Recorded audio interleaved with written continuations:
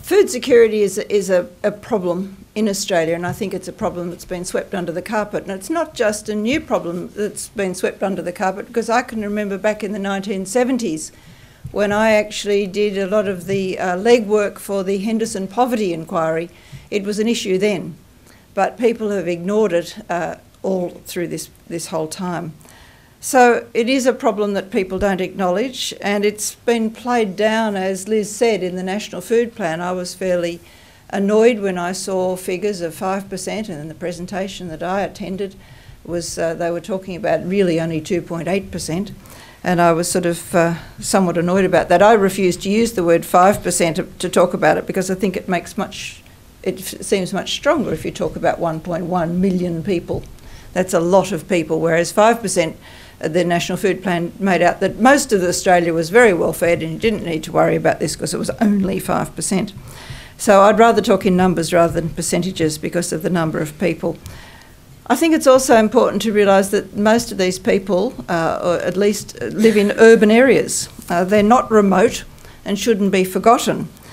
I think when you look at the National Food Plan, it not only said it was 5%, it did say it was higher than that in remote communities, of Aboriginal communities. But once people put it into that basket, they sort of put that into the too hard basket and ignore it. And I think that whole idea is to marginalise the people who are suffering from food insecurity is a big problem.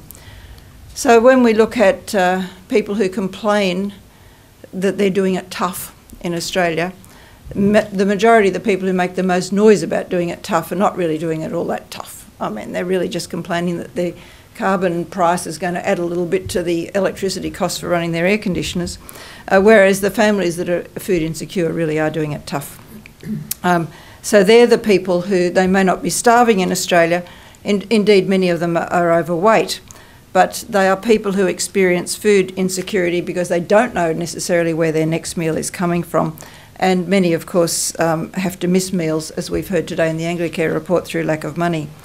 From a nutritional viewpoint, food security often goes hand in hand with poor diets. And when you're not sure where your next meal is coming from, your main concern is to get some kilojoules into you. You just basically want something that's going to fill your belly, and it's not going to be salad. You're going to go for chips, not carrots. I mean, really, if you don't know where you're going to get after this meal, you want to make sure that what you have is going to be as filling as possible. And so many of those people who are food insecure really don't choose the best kind of foods, but I think what their choices are understandable.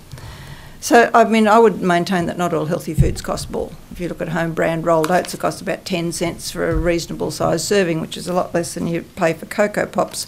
Legumes are cheap. And frankly, if I was suddenly poor, we already use the home brand rolled oats, but if I was suddenly poor, I'd be cooking up some chickpeas and things. But I've got the skills and the knowledge and the time to do that, and many people don't. So that we really do need to look at people and not just sort of moralise about how they could be doing better. Because when your life is one long stress and you're concerned mainly with finding shelter and similar necessities for your kids, cooking legumes doesn't come to be top priority. When I've asked those people on limited incomes, including the cooks who are often given many minimum amounts of money to feed people in nursing homes and institutions, what would you do if you actually had more money? What would you buy more of? They all have a single answer, and that is fruit. They all say, I'd buy more fruit if I had more money. So that is certainly something that people are not buying. As a nutritionist, of course, I'd like to encourage people to eat more vegetables and more fresh fish and more nuts and leaner cuts of meat and leaner cuts of chicken if that's what they're eating. But really, poor people can't afford those items. And as wealthier people have chosen to pay more for lean meat, the fat has been cut off and put into other foods. So it goes into the sausage meat and it goes into the frozen burgers and those cheaper things, which of course are what people who have very little money to spend on food are going to buy. We then say, why are these people eating so much fat? Well, they're eating so much fat because they are the cheaper foods on the whole. And so we see then that many of these people actually become overweight, and that leads some people to moralise and say, well, if they haven't got enough food, how can they be overweight? The two things actually go very closely together, because the cheaper foods are usually the sorts of foods that are more likely to make people fat, and that sets up a chain of events. So once you then have overweight, you're more likely to have high blood pressure, you have an increased risk of type 2 diabetes, which then increases your risk of coronary heart disease. And of course, there are a number of conditions that are related to that. Among children, which is where I've had a lot of concern over the years, if they don't have enough nutritious foods, some of them may be undernourished and very thin, or they may be undernourished and quite overweight. But undernutrition is a real problem for these kids. A great many of these kids go to school without any breakfast. And there have been many breakfast programs that have been startled at the number of children who come from poor families where there is no breakfast at home.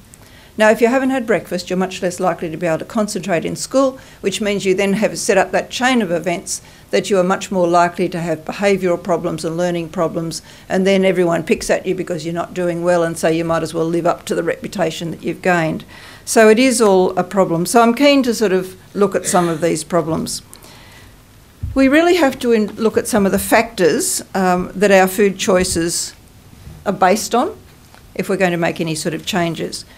Now, the main reason, and this was an article that appeared in Nutrition Reviews just today, it was a nice article because it had some nice referenced information. The most important factor people consider is the taste of food, followed closely by affordability, then convenience and variety, and right at the bottom is health. So I think that if we start saying, why don't you all just choose healthy foods, we're not going to get anywhere. That's not the way people are choosing their foods. So it's a bit hard for a nutritionist to acknowledge that, but we really do have to look at taste and affordability and convenience, particularly for people who are in these fairly dire circumstances where healthy food is really not a top priority. So if we look at the essential needs for coping with food security, I think we obviously need skills and education. That's fairly obvious. Skills are essential, and I think they need to be taught in primary school. Teaching food technology in high school gets you nowhere. It's way too late. And skills can be taught through some sort of modified kitchen garden program. The Commonwealth Department of Health has had grants for the Stephanie Alexander School Kitchen Garden program. It's probably too fancy for many areas, but we would like governments to fund some of those other preps at a lesser level. Community gardens do wonders, and this can be helped. The funding for this can come from local government or from state governments. And the advantage of people having access to a garden is that they eat the healthy foods without you having to ever mention the word health. So they just automatically choose things, and there are now about a dozen studies which show that where people have access to things that are grown, their diets are greatly improved. And there are a number of these studies that have been done in schools, and the children's concentration levels and everything else about them improves.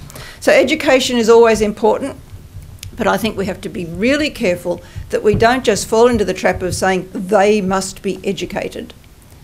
Now, a fellow called Professor John Coveney from Flinders University once gave one of the most brilliant talks I've ever heard, on which he called "They Must Be Educated," because he said it doesn't matter what it is, the problem is we just sort of sit up on our high horses and say they must be educated. Education is important, but it's not going to do it on its own. Understanding is important as well. And I think this is where we need to sort of...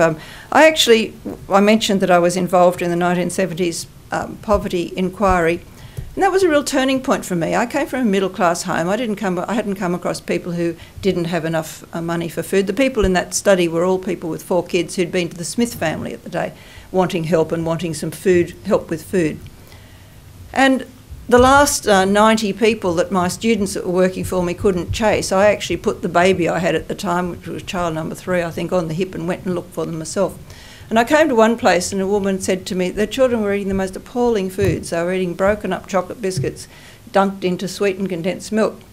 Their teeth were horrible and looked horrible. And I was sort of quite appalled at this. And she must have seen me looking sort of somewhat askance at what they were eating. And she said, it's all right for all you people. She said, if your kids need a new bike or they need to go and play sport or they need to go and do something, you can do it for them. She said, I can't do that for my kids. The one thing I can do is let them eat whatever they like. And I actually thought, I've never forgotten that, because I thought I had come in with an attitude that, how can you do this terrible thing to give your kids this terrible diet? Whereas to her, it was one thing that she could actually relate to her children with. And I thought that's something that we probably need to understand, that understanding. So we need to understand the forces that encourage poor selection of foods. And one of those forces, of course, is the aggressive marketing of foods.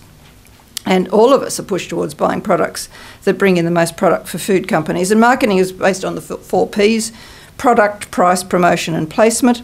The product, we now have literally thousands of poor quality products loaded with sugars and cheap starches, lots of salt, the wrong kind of fat, and very little adequate labelling to enable people to choose those unless they're going to stand in the supermarket and read labels for a long time. And if you've ever shopped with some small kids in tow, you simply can't do that. So we need that, and the federal government is working on something at the moment, and I'm part of that group, but we're having some problems in getting the thing across. The price of foods, the cheaper foods, tend to be the junkier foods. Promotion of foods, we really, I think, have to stand and keep pushing to stop the advertising of foods when kids are watching television. Now, what the food industry did was say, well, we won't have so much advertising during children's television programs. But there's a very small audience for those programs. Most kids do not watch television between 4 and 6. They watch television between 6 and 9. And they, of course, won't do anything about that. So that is a problem. Placement is also a problem. It's a problem because local councils need to take some action to stop having so many fast food outlets, and many of you are aware of the studies that have been done in Western Sydney that show the much higher number of fast food outlets in those areas. It's harder to do something about supermarkets, but we could all complain because the products that are the junkier products are always put where the little kid sitting in the shopping trolley will see them and exert some pester power. Easy access to healthy foods is also important, and that's, again, another area where I think we can look at local councils, we can look at departments of education, we can look at the school and community kitchen gardens. And the final point I want to talk about, of course, is that we need to make sure people have sufficient money so that they can buy better. Now, that's a long-term effort that we need to make to governments, and we're going backwards at the moment, I think, that to sort of push governments to have adequate incomes, they need to be accompanied by an increased skills and knowledge base, and they're all initiatives that need careful planning.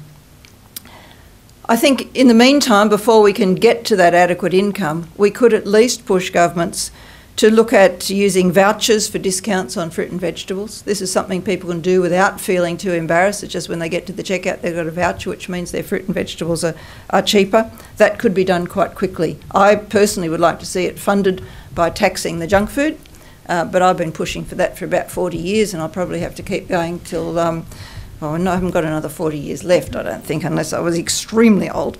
But I do think that we need to sort of push for that, for some interim measures such as discounts on fruit and vegetables. This could extend not only to when people are buying the product ready to take home to prepare or to eat, but also to foods that are provided in public institutions, workplace canteens, so that if we could have discounts on some of the healthier items. And the article I mentioned that occurred was in Nutrition Reviews today, looked at how effective it is at getting people, particularly poorer people, to choose healthier products if they get a price discount on those products. And even if the price discount comes out from vouchers or for some sort of discount for a short time, it introduces the people to those products and they keep buying it even when the discount is no longer there. So there are some issues that I think we can look at. And of course, there are many things that we need to do about not wasting food and about a lot of other things that I'm sure our other speakers are going to talk about, so I'm not. But thank you for inviting me, but thank you most of all for organising these sorts of issues. This has now spread. The Public Health Association, of which I'm a member, has been very keen on food security for some time. But I was thrilled this week to discover that the Dietitians Association had actually put out a media release about the importance of food security. So you're spreading it. It didn't start with those people, it started with some other people, and it's been going for a long while, but we really need to move on. So I'll be very interested to hear what our next speakers have to say, and hopefully there'll be some good questions. Thank you.